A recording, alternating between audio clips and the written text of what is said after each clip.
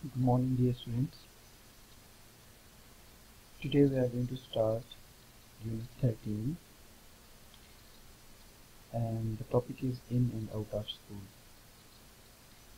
In Unit 13 you are going to read about different types of school present all over the world.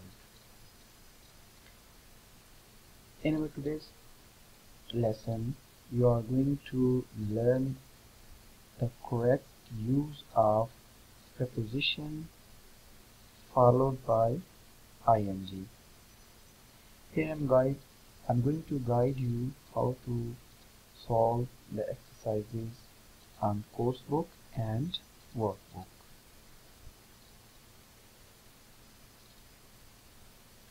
Here in exercise 1 you are going to read the comments on the website about talking in class.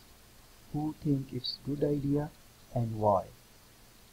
These are the comments of some students on a website. They have given their views that is it a good idea to talk during the class or it is better to keep quiet while the lesson is going on. So first of all you will read all these comments carefully. Then after reading these comments we will move to exercise 2. Here you have to say that who do you agree with, who do you disagree with. You have to give your own opinion. You can write your opinion that this student is you agree with Tammy. Sharing ideas with friends helps me to learn. You have to you have to select 2 comments, one which you agree and one which you disagree. You write this on your notebook. Then for before you do exercise 3 you will watch the short video. I have shared the link with you. You will watch that video carefully. After that you will come to exercise 1 again. Here you will underline the examples of preposition followed by ing. For example, here is one.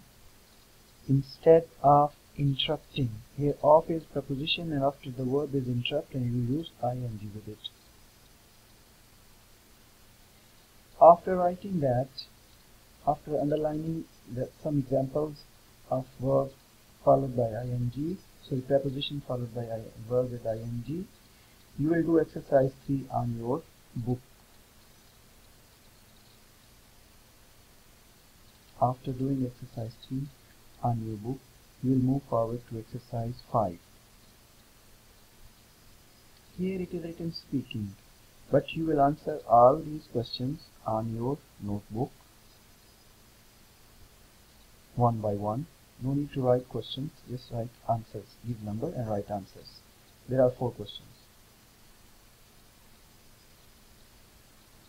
After that, you will move to exercise 6. Exercise 6, you have to write a short paragraph about how you learn best. The best way to answer this question is to follow answers of the questions of exercise 5. Like when you write the answers of questions of exercise 5 on your notebook, if you arrange those answers, you can have a short paragraph about yourself. So this is the work that you have to do on your course book.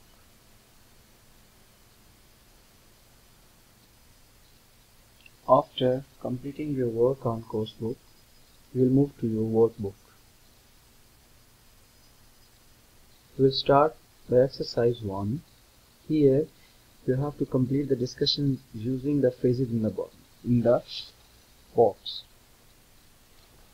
There are 10 phrases given here. You have to fill these gaps with the correct phrase from this box.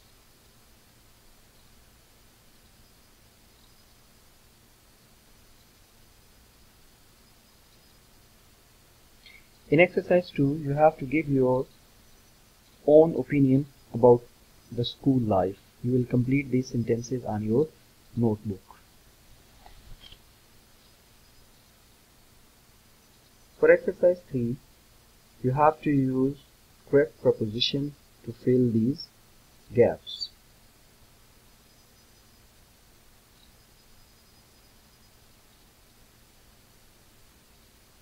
In exercise 4, you have to complete the sentences with verbs in the ing form to make them true for you.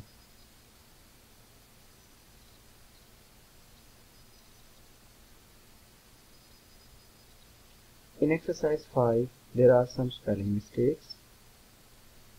You have to just cross the wrong spelling and you have to make the correction with the space given at the end.